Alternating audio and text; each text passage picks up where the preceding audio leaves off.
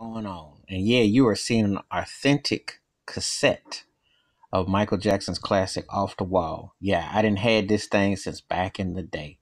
Yep, all true, all true, all true. What a classic album. What can I say? And you know I keep that old school. You know, the cassette, the all the details. Where do you begin? Because when you start with a classic like Don't Stop Till You Get Enough, you just lose your mind in the power of the rhythm and the groove and the harmony. And that four-part harmony that he did. Yeah, Quincy Jones gets a lot of credit on the production and stuff, but Michael Jackson had a big hand on the demo. If you listen to the demo, the music and the uncredited Chili on percussion and George Duke in the rhythm section of Rufus Shaka Khan's band Rufus on there. I mean, there was so much groove on there. What an incredible way to start a record. Obviously, an obvious nod to Marvin Gaye's "Got to Give It Up," and a takeoff from "Shake Your Body Onto the Ground." But what an incredible way to start the record. Song number two is the classic "Rock with You," arguably the greatest mid-tempo song ever. Michael Jackson's harmony was just mind blowing on that song. It just was truly incredible. Um, and I think about the title track "Off the Wall," strong groove. Rod Temperton wrote "Rock with You," wrote "Off the Wall," the title song, and he truly captured the innocence and the vulnerability of Michael Jackson back then, and just a very incredible delivery and feel. Working day and night, love the percussion. I always said they had that strong Latin sense and the rhythm and the horns.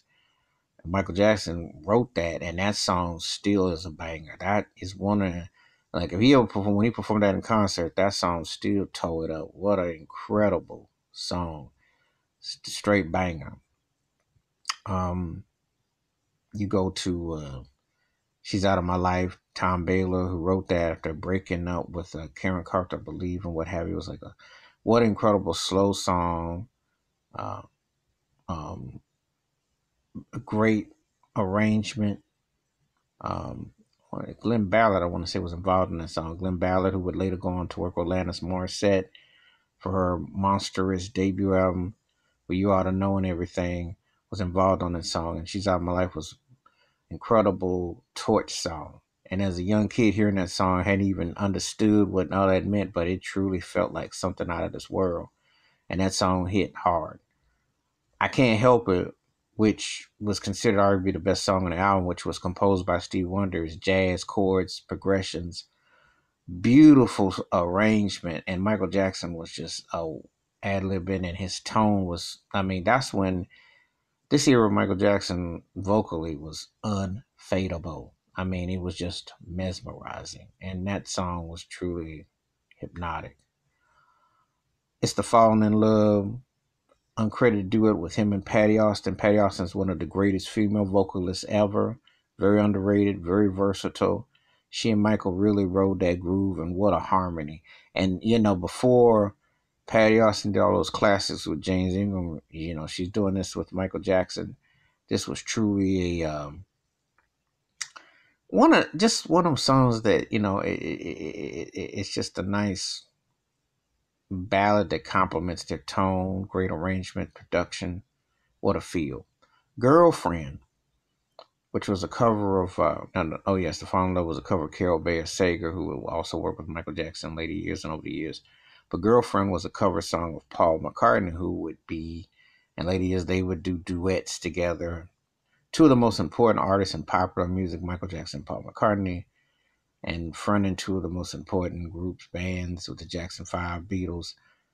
"Girlfriend" was a catchy like Diddy, but it worked, and I love the bass line on it and the horn arrangement. It was catchy. Might not necessarily be like a song to knock you out, but if you listen to the groove and the harmony, it complemented with the flow of the arrangements and production of the album. So it definitely was a compliment. Definitely. "Burn This Disco Out." Um, was a bump and cut. Um, um, that bass line was funky, Rod Temperton, and I like the British ad lib thing in the chorus that Michael did because they was following Rod to a T, so that was a bumper cut. And I had forgot all about Get on the Floor, but Get on the Floor is the one that concludes side A on the first side. That was a bump and rambunctious cut that Michael Jackson cut with the Brothers Johnson. And you can hear that echo of Louis Johnson's bass. And Quincy Jones used to use it a lot in the production. It was like an echo in the bass, like the chamber. So the bass would go boo, boo. And you'd hear that little harmony. That was like one of those little, like it was sometimes when he's using the elephant synthesizer parts or the bass, you would hear the groove. So it was one of those things that just definitely, made a lasting impression. I've always looked at Michael Jackson's Off the Wall as like the equivalent to The Godfather. I said that arguably the greatest, that great, just it's a GOAT status. Um, I love Thriller, and I'll do a review on that another time and definitely like with that impact. But Off the Wall was like that record that was a turning point. It was one of the records that you knew where you were, how you felt. This is how, if you're a youngster going to adulthood, this is the kind of record that's still a standard. This was a standard, always has been, always will be. So, um, man, it's hard to believe it's 40 years old because it's still better than 99% of what's out today. 99.9, I'll say. He put his foot in it, and what a way to come out as an adult with an adult solo record. He really put his foot in this record. So, just a lot of fantastic memories about Off the Wall. Roller skating to it, playing it at parties, listening to it in various forms, and it just never gets old. It's always cool. It was carefree. It was vulnerable. It was tender. It was sensual, and it was the start of what was to come and an incredible, great career. And let's be real, if Michael Jackson had to just quit after he did Off the Wall, his legacy was secured because that's how powerful this record was. It had a little bit of everything, and yet it was funky, and more importantly, it was soulful. And that was the ultimate compliment you could give an artist back in the 70s, that you were soulful. That's a lost art today. What an incredible record. And it has definitely stood the test of time. And it's way up there amongst my all-time favorite albums. So just sharing reflections of 40 years of Off the Wall. And yeah, this is a real cassette that I've had for many, many, many moons. And a brother that hung on to it, and it's timeless. So rest in peace to the greatness of Michael Jackson and the soul of Michael Jackson, and respect to Off the Wall. All right, I'm out. And give me your thoughts and your takes, your favorite songs from Off the Wall. Hit the like, hit the subscribe, your reflections of this record and what it meant and how it still stands to you. And when the bell rings, there's a new video. You have a great day. Peace.